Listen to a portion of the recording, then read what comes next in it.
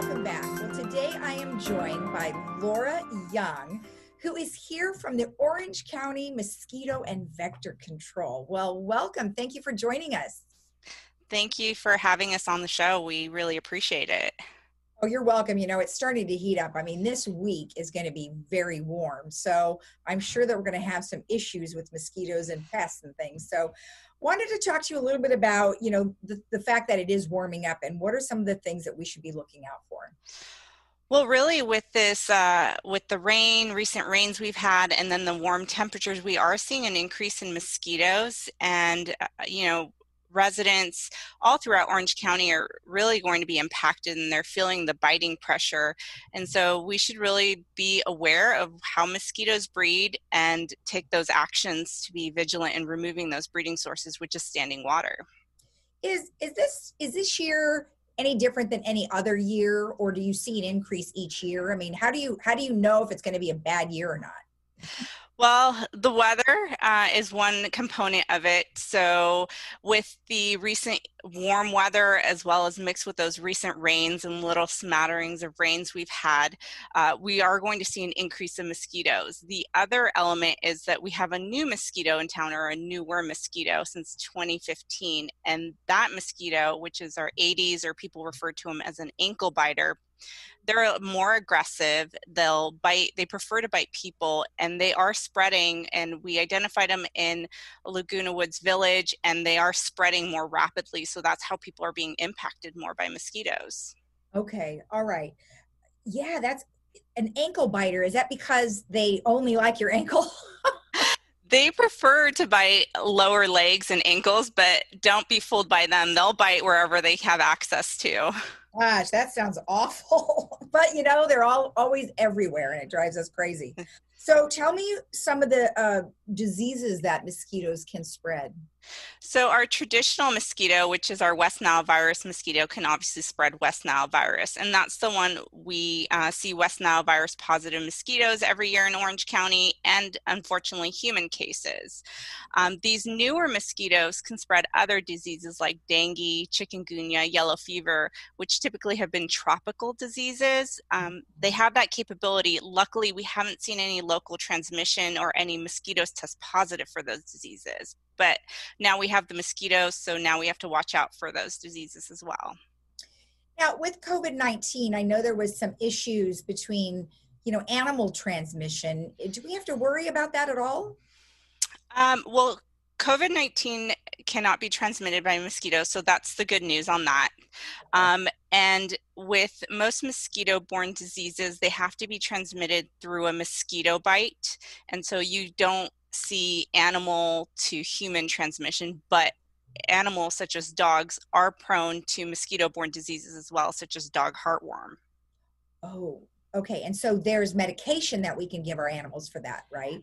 Absolutely, and being preventive is one of the key messages we always take away for all residents, both in preventing disease as well as preventing mosquito breeding.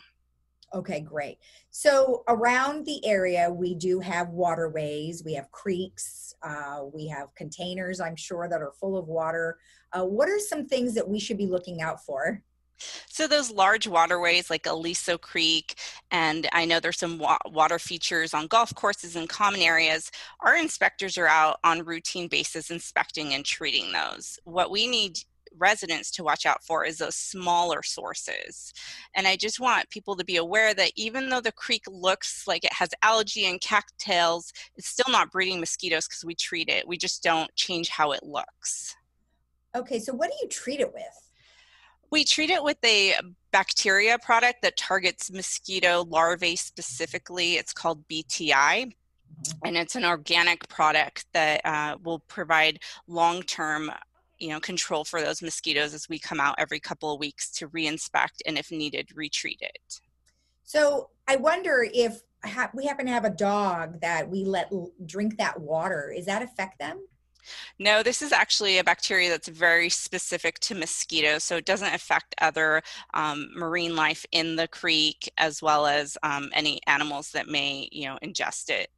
Oh, that's good to know because I'm sure they probably have their dogs maybe going along the creek there and sniffing that. So, I mean, I wouldn't recommend drinking the creek water for pets, but if they no, happen to, there shouldn't be a risk to that. okay. And what else, like standing water? I mean, I'm sure people have plants and little containers like that. Do you always recommend that there be drainage or what's the best option for Yes, in the sense, Laguna Woods Village is a large community with over 18,000 residents. It's almost like a small city in itself. And so, in walking around, you see large amounts of potted plants and saucers, and all of those are breeding sources. So, the easiest way is to make sure there's no water, and that's either dumping them out weekly or creating proper drainage or not overwatering to prevent that standing water. that? Now, did you say that you're also treating our golf courses? Not in essence the whole golf course, but if there's any ponds in the golf courses or standing water that has a potential to breed, we will train those, or any fountains that we find. Oh, okay, good. Because yeah, there's fountains and things here too. But does it differ between, like you even said the creek has them, but that's over on the sides. So what if you have a fountain that has water that's moving all the time? So if it's a running fountain or something that has moving water, the mosquitoes don't like to lay their eggs there, and they won't be as productive and hatch, especially if it's filtered water. And so in that case, you're okay. Moving water is great. Clean water is great. You won't have mosquito breeding. If you have a fountain that's very stagnant or you only run it once a week, then you may have an issue at some point. And that's easily drain it, scrub it, refill it up. Or you can even buy these products over the counter at any home improvement store and treat them yourself. Oh, I didn't know that. What are some things that we should look for in like places like Lowe's or Home Depot? Yes, so our website actually has a list of all the active products that are available for retail use, but it's, BTI, spinosad are some common products. Some brands are mosquito dunks or mosquito granules. With the emergence of these new mosquitoes, there's a whole array of products available now in, home improvement stores.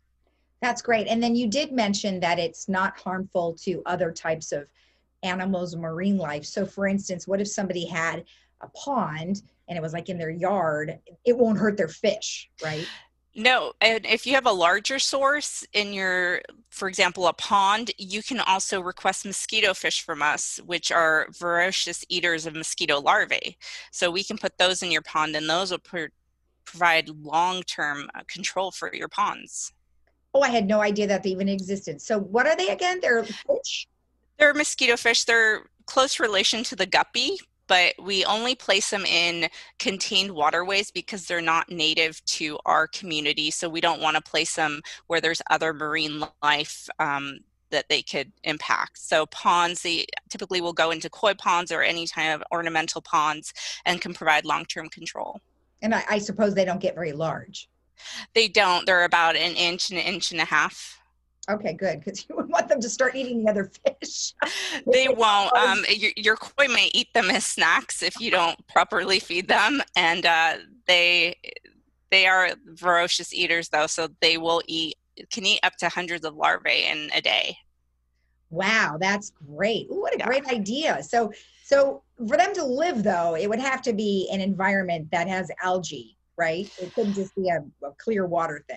They can impact and live in cleaner water sources, but if you do have a filter on your pond and it's, again, has moving water, then you shouldn't have a mosquito breeding issue. Okay. But if you have a question on your pond, you can always call us and we'll come out and assess it for you. Oh, that's great. That's great. And then you did mention your website too. So there's a lot of resources on your website too that can help people understand. Yes, there's an exhaustive checklist for people to check their property, as well as those products I mentioned, and then video guides on how to inspect your own property. Oh, that's wonderful. That's great. Now, there is a campaign that you're doing right now. I see the little thing in the background for you. Tell me what the campaign is all about. So our Tip, Toss, and Take Action campaign is really to engage our community. With 3.2 million residents in Orange County, we cannot get to every property. and we realized these newer mosquitoes, the Aedes mosquitoes, breed in smaller sources. They only need a capful to provide a breeding, cycle. And so we want our residents to tip out any containers, toss out any containers they don't need, and then take action by wearing repellent, making sure they're doing their weekly inspection and making it part of their routine. Now, the regular repellent that they could buy over the counter, will that take care of both types of mosquitoes that you mentioned? Yes, but I would urge people to look for EPA registered repellents. I know that some people prefer essential oils. Those have not been tested for efficacy, which means we don't know how well they work against mosquito bites, but the ones that have been registered have been tested and are known to work. Is it false that if I eat a lot of garlic, they won't bite me?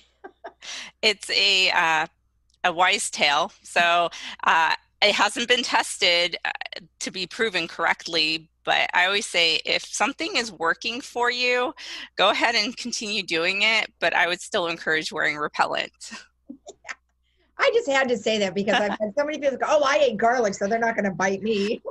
I mean, I think a large portion eat garlic and still get bitten. So.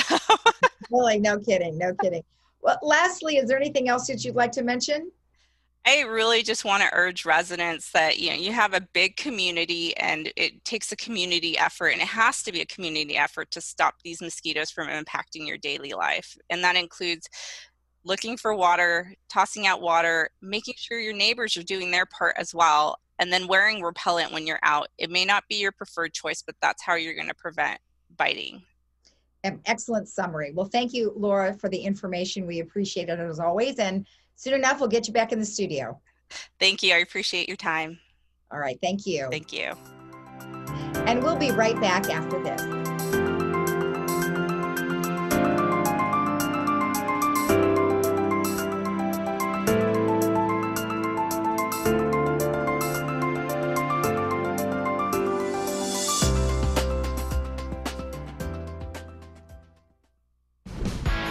Tip, toss, take action. Don't give mosquitoes a fighting chance.